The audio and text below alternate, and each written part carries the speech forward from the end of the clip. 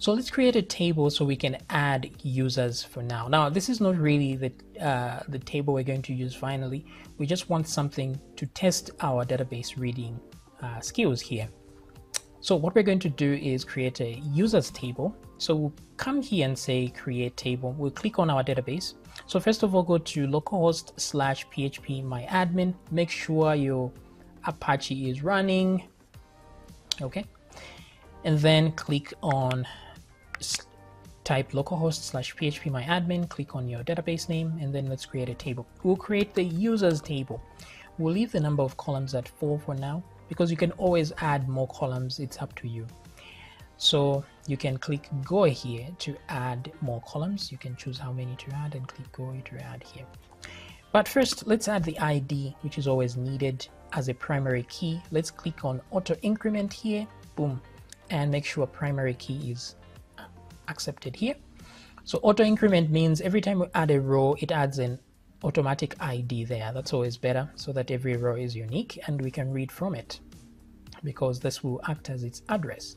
That's why we are putting this as a primary key. That's the primary address. Now here we're going to have username, or let's try email and password. So the password will be variable character, so varchar, same as email. The longest email, I'm sure, can be summarized in 100 characters, so let's put 100. The password, though, can go to 255 characters, so let's put that there just to be safe. And that's really it. Now, if we want, we can put a date here. That's up to us. Let's try date. Now, if you know that an item, let me put date here. Where is that? Date. If you know that an item might be empty when you are creating this row, make sure you select no here, or you give it a default value of your own. You can define one and just type something that you want to be the default value, or you can select no here, which will make sure that it can be allowed to be empty. Otherwise, you won't be able to save anything. If, for example, I don't set this to allow no values here, and then I don't provide a value for email, the insertion of data will fail. The whole row will not be inserted. So here I know that I must have an email and I must have a password. So this is a must, and a row should not be added if these two do not exist. So this is fine. I won't tick here, and an ID will be added automatically. So you don't need to specify the length for int, because it already knows that it's 11, I think. And variable character can be any value, so you have to specify. Date also, it knows how long a date should be, so you don't need to specify. So from this, we are done. Let's hit save. So it's telling me invalid default value for date. Really? Oh yes, because I've said undefined, defined. So I'll leave it at none and say no and save. Okay, so now it's happy. That's good. All the things that you need to use when you are reading from the database, it's a good idea to put an index so it's faster to read.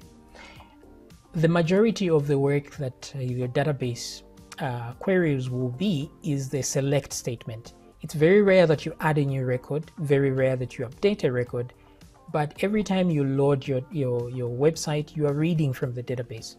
So it's better to optimize for reading than writing, because you're doing more of reading. Otherwise, your website will be slow. It's better people complain that when updating data it's slow than they complain that reading data is slow. So in here, what we will do is we'll add an index on the email. So let's click index here and add that. So we are increasing the size of the database because we are telling it to save extra data that will allow it to read faster when reading from the email column. We won't need to search by password, so no need to add an index there, otherwise we'll make the database unnecessarily big. You may need to search by date, so you can put an index there as well if you wish. Now, once you're done with this, somebody could destroy, or you could have this PHPMyAdmin, your computer could crash, and then you won't know what tables you had created for your project. So it's a good idea to save the create statement. So here, let's go to table structure, and then let's go to here. Where is this? No, actually not here. Let's click on the database itself, and then we have this users table. Let's select it, and here with selected, let's click and say show create. So from this, it will show you the create query that was run, because the thing here is even when I'm clicking buttons here, it's actually running queries to return these results, because everything we do here can be done using a query alone. We don't actually need to click buttons here. We can do it via query. So here it's telling me the query that was run to create this table. So I'm going to copy this and copy. Let's come to our database function here. Let's create one more function here that will store this information. So let's say function create tables. Okay. So this is just going to be a function that will hold the information. So here we'll say users table like that. So comment that there, and we'll say query. Let's call it a query is equal to, and then let's put our quotations, and then let's paste our information here. Let's move it a bit further here so it's nice and clean. Alrighty then, so you see this is our query that can be run in order to create our users table. Now the thing is, if the table already exists, it's not a good idea to create the table again. It will cause an error anyway. So it's better to put an if statement. So let's say create table if not exists. Don't forget the S there. Okay, so create table if not exists users. And then this is how the things are set up. So you can add extra columns here if you want. That's up to you. And then primary key ID, this is a key, and that's another key. And then the engine here. Pretty straightforward. Then once we're done with this, we can just say run a query. Yes, we can say this because we are already in the database class, so we don't need to instantiate it from within itself, because that will create an infinite loop of instantiations. So we're just calling it and say this, we want to run this function that runs a query. Yes, yes. So this query, and then we supply our query. That's what we really need to supply, because the rest of these items have default values which are okay for now. So this query. So what this means is that if we run this function, we are going to create the users table. Now let's move this to public so we can run it from outside. It depends what you want to do. If you want to be able to run it from the outside. Now, this is harmless. If I try to run this while the table exists, it won't do anything because of the if statement and won't create any errors. But if the table does not exist, this is a good idea. So let's test it, right? I'm going to go to the Udemy thingy here, and what I'll do is I'm going to drop this table. So table structure. So I've clicked on the database and dropped that table. Okay. Let's come back here, and now let's try to run this. So we've deleted all the work that we did. So right now our database has 0 tables. So let's try and run this and recreate the table. So what I'll do is I can do this anywhere. So I want to do this on the home page in the home controller because I know this will run, right? So we've created a new database here, and then there's dbquery, but instead of dbquery, let's run dbcreate tables. That's what we run there. So you see there's no table here. Now if I refresh my home page and come back here and check here, you see that now we have a new table, which is exactly what we had created. If I go to the structure, you see there it is. Everything is back. So this is a simple way to make sure that you don't lose your tables when you want, and you can restore them anytime. Now, if I try to run this again, it won't cause any problems. As you can see, if I refresh, nothing, because it checks if the table exists before trying to do anything. If the if not exists did not exist, let's remove it and try. Yeah, you can't really break your computer, so let's just try these things. And there we go. So we get an error that says base table already exists. You don't say. Okay, copy there, undo, and then we are back to normal. Boom. Okay, so that is good. Now we can create more tables like this, and that would be great. So now that we know the table exists, we can add some information in that table, which is a simple thing to do. Okay, so let's add some information so we can read from it. Now I can add information in many ways. One way is to just go directly here and go to browse and then say insert. And then I can put an email here. Maybe let's do that. So I'll put email at email.com. But you can do this using a query as well. The password will be password, and the date, it allows a no value, so that's okay. But we can click and create today's date, which is 20th, is it? And then I'll hit go. The ID will be created on its own. So now it shows you the query that was run in order to create your row. So you can even copy this query and reuse it later on. Okay, very good. That way, if there was nothing in the database, you can add a default record there. So if I go to browse, and this is what I get. So now I just want to see if we can read from the database. So from here, all I'm going to do is say query, and then put a query here, which is select everything, all columns from users, the users table. And then here, I want this result. This result, I will just call it res. And I want to show this result using our show function. So select all, every result will be put there. Then we can show it here and come back and refresh. And there we go. So you see, we got an array of arrays. If there were many records, that would be here. Another array, like this. So this is an array. That's the result we get. But wait a minute, I wanted an object, no? So let's come back here and see what's going on.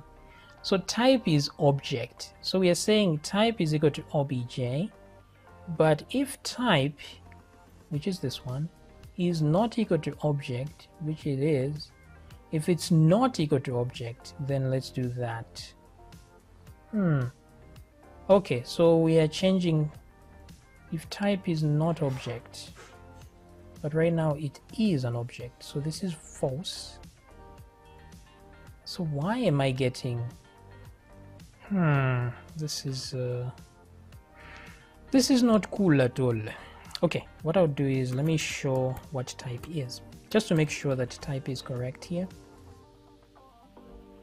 Type is 2. 2 is not object, is it?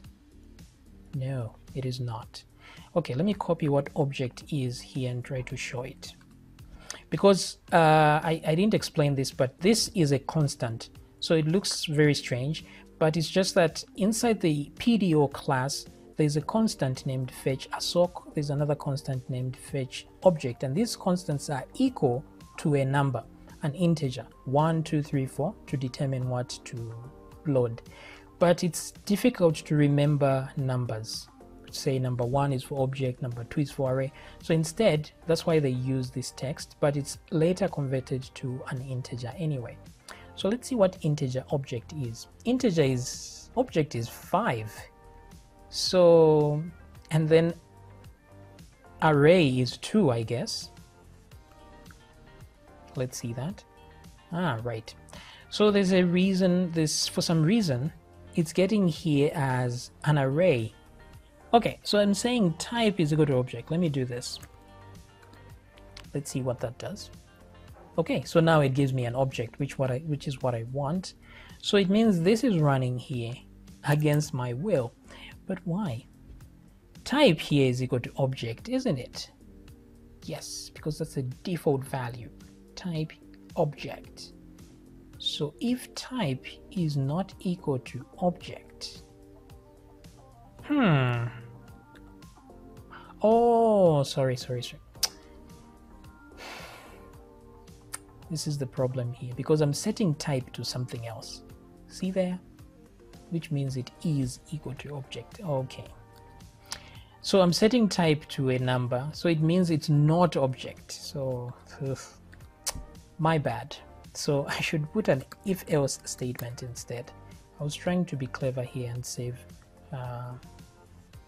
space, but it doesn't seem to be doing me much good. So let's do it this way instead. So let's just say if it's equal to object, let's put object there. If it's not, let's put the associative array on the other side. Oh my god. There we go. So if type is equal to object, if not, array. So refresh. So now I get an object as a result, but if I come back to home, here where I put my query and then I put an empty object because I need to put type is all the way over there. I need to supply this before I can supply that, otherwise this will be mistaken for that. So I'll put the same default but then put array on the end. So here I'll do that and say array. That way I'm telling it to return an array instead. So if I refresh, see now it's an array. So depending on your preference, you can change those things. If I do that, the default is object. If you want the default to be array, then just put array there. Alrighty then, so it can read from the database, that is good. It can also write, I guess, so that is good. So now the thing is, I want to avoid making queries like this. I want to be able, I don't even want to do this. I want to abstract these things to a level where, for example, I'll just say users, and then do this and say insert, like that. Okay, and then here I'll just put some data, an array of information. Let's say the username, the password, and all that. This is all I need. I want to be able to do when I want to insert an item in the database, right? I'll say something like users is equal to new user,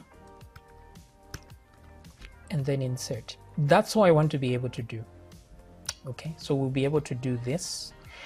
This will tell the website that I'm creating a new user. This is a model, a new user model. And if you remember, models connect to the database. So it's going to connect to the users database, this one right here. So I'm creating a new instance and then I'm telling it that the same users insert this data. So here I avoid typing a query of any kind. So on its own, it's going to check what data is given in here and then save it in the database. It will create a query on its own and save it in the database and make sure all the columns exist. Everything will be handled by the model itself. All I need to do is this. This will limit the amount of code I need to type in the controller here in order to do an operation like this, where normally I would have to check the columns, I would have to create a query, etc., etc. So we'll get to this part, and once we do that, then we have a working framework. But for now, even though it's not a complete framework, we can start doing the fun part, which is adding some visuals to our website, because so far it's only been code, but we can't really see anything on our website yet. So let's divert a little bit just so you can refresh your mind and not just look at code all the time. Yep, let's do that. Then we're going to, after that, we'll create a proper models system. Okay, very nice. So this is a complete, almost complete framework, and you can use it in other projects as well. All right, I'll see you in the next video where we start adding some HTML.